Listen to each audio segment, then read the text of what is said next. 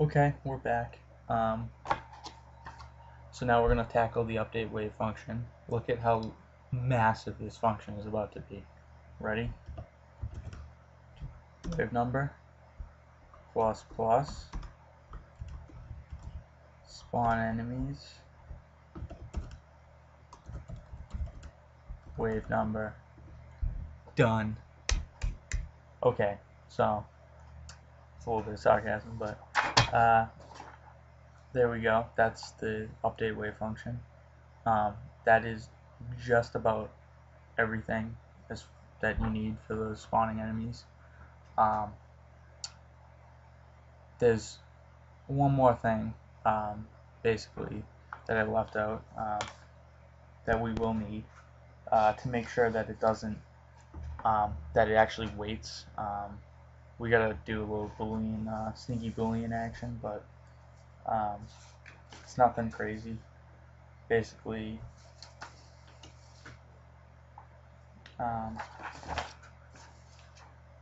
where is it? Looking through this. Sorry, it's taking so long. You know, I'll pause it. Control Shift. Okay. Yep.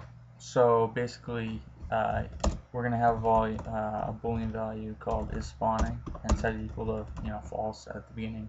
Basically, right in here, we're gonna set it that is spawning equal to true, and then right at the end, when it's done, spawning them all, because it loops through the for loop continually until they're all spawned. We're gonna set it equal to false.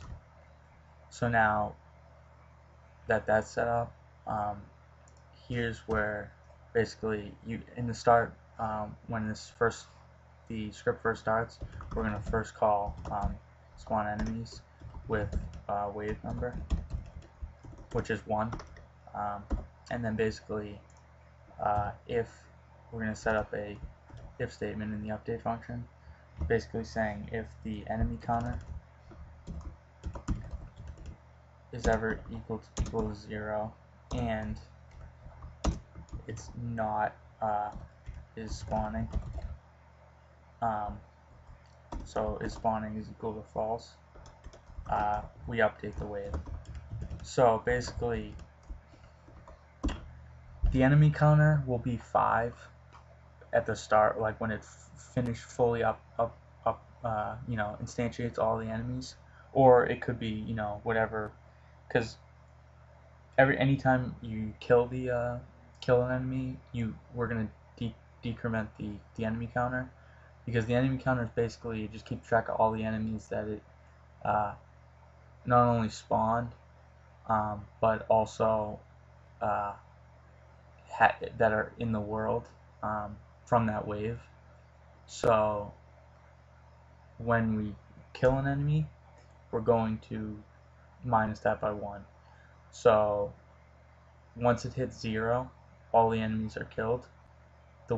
You beat the wave. So we're gonna update the wave and go to wave 2, and then it'll start spawning 10 enemies versus instead of 5. So basically, it's simple, but that's how it works. So just gonna save that out. So this is pretty much the entire script. Now, implementing it, I'll show you in the next. Well, actually, I'll show you right now, but we won't be able to change the waves yet because we can't actually kill any of the enemies. But that'll be the next tutorial, where basically I'll add the actual shooting of the gun script, all that, so we can start actually playing the game. So right now, to actually implement it and how it works, create we'll just do one. We'll just call it spawn 1. This will be the first spawn.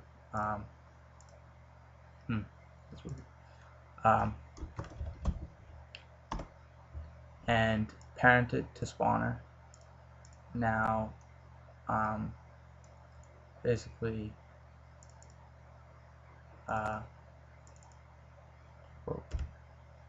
nope, actually don't parent it to spawner. Look at that. Oh, screw that up. Delete that. Go in here and basically create a bunch of empties, call them like spawn.1, spawn, and duplicate them a bunch of times. And move them around, you know, be like, okay, I want one over here, but make sure they're, you know, above the floor, and not outside of the map, because if you spawn an enemy outside of the map, you'll see after I create when we create the enemy spawn script, you'll know when you spawned one out of the map. You'll see the distance like jump to like a million, like that, like right there. That was messed up, but basically you get the point. So now if we look at the spawner, we can change the size of the array, the spawn point array, to 4. And basically when we do that, you'll see all these transforms pop up.